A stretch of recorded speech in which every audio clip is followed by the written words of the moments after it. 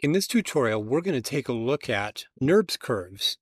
We're going to take a look at why it is under some situations a NURBS curve is better than a Bezier curve, especially if you're bringing in a bitmap into the background that you're going to trace over and you want to then convert that into a subdivision surface object. So you can see by looking at this that there are relatively few points and the curve itself is really smooth. Whereas it can take a little bit of extra work with the Bezier curve to do that. So I'm going to tab out of here and we're going to do a shift. In fact, let me just come over here and turn this off. Shift A, and under curves, we're going to add a point. You need to enable the extra curve objects add-on, which is built into Blender, in the preferences in order to see these. So point, and we're going to note that by default, we're in Bezier mode, 2D, and that's okay. We're going to switch this over to NURBS. And there's something else that I want to bring your attention to here is that it says order U of 4. That's a very important piece of information because there's actually a bug that's going to make this curve not show up correctly. So leave this order U of 4 in the back of your mind. Press the E key to extrude new segments, and we can begin pulling out new segments. And you're going to note that we're not seeing any curvature. Come down to the object data properties for the curve, and down in active spline, you're going to note that it says order U of 2. It should be 4. And there we see the curve. Just remember, when you start off with a point, that's what's going to happen. Okay, you got to remember to change that back to 4. As I press the E key and pull new segments out, it will begin adjusting backwards the curve a little bit, which you can see happening. Whereas Bezier curves don't tend to do that. Okay, so editing these is really quite easy. I'm in tweak mode and in the move tool, and I can just click, hold, and drag to change the points. And you can see how easy it is to manipulate. Now we can cyclic it, and I'm going to turn off endpoint so we don't have a hard corner point there. In fact, let me turn off fill for right now. So as soon as you turn cyclic on, it'll close it. So it becomes closed. You don't want to do endpoint. Endpoint will cause a kink at the starting point. But in general, NURBS curves don't like to have corner points. This is an advantage of Bezier curves. Bezier curves will have corner points quite easily. Okay, but let's think about this for a minute.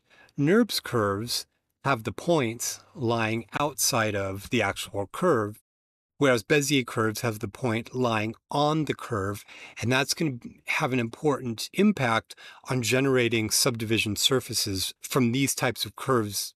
So let's do this. Let's come over, I'm going to tab key, and I'm going to X, and I'm going to delete that, and we're going to come back to this as a starting point. And there we can see these. I'm going to press Shift and D, and then the X key to duplicate that. And we want to take a look at what happens if we convert this now into a polygon mesh for use with the subdivision surface modifier.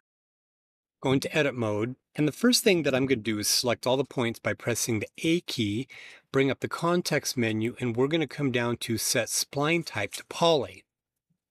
Poly means a polyline. It's more of a polygon mesh data type, and it just means it's these what we call naked edges. There's no fill on either side of the edge. But these can be very useful for construction purposes. Tab to leave edit mode, bring up the context menu, and we're going to convert this directly into a polygon mesh. So nothing changes, but now we can do something interesting. We can come down to our modifier list, and we can add a subdivision surface modifier to that. I'll change these to 3, and then look at that. That matches exactly to the original form of the NURBS curve.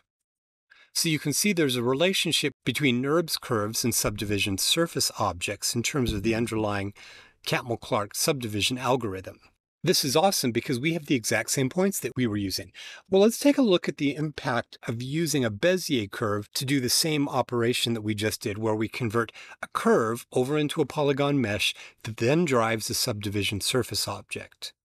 I'm going to delete that. We don't need that anymore. And let's look at Bezier curve version of this. So I traced it, so it's about pretty much the same.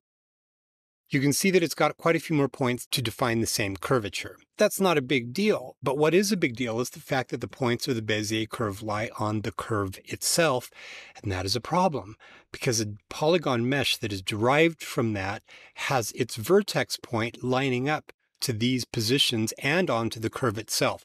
Let's come over and go to the data object properties for the curve, and we need to reduce the resolution of the curve that we're going to turn into a polygon mesh that's then going to drive a subdivision surface. We don't need that many points. In fact, we don't want too many points. So we're going to just reduce this all the way down to 2. You can see the tessellation there quite easily. Tab key, bring up the context menu, and we're going to convert this into a polygon mesh specifically. Now we can add a subdivision modifier to it, and I'll increase the resolution to 3.